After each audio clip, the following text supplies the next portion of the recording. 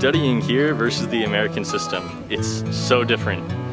In the American system, you know, you go to class and you think about Italian when you're in class, but then once you leave, it's kind of like it's gone, you know, you don't have to think about it anymore. But here, every time that you wake up in the morning and you step out of your front door, you have to be in Italian. And that really helped with my level of language skill. The more I'm in the culture and speaking it all the time to different people, it kind of makes it fun and it makes it challenging. Getting to see things from not only your perspective, but then getting to see them through someone else's perspective who lives in a whole different world than you do is so valuable.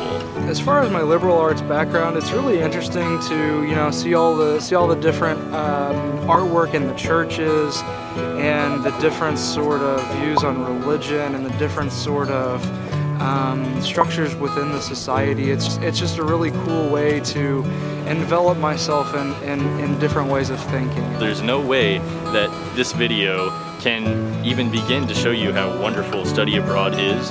I think that it's a really fantastic opportunity, and no matter what, you're going to get something good out of it.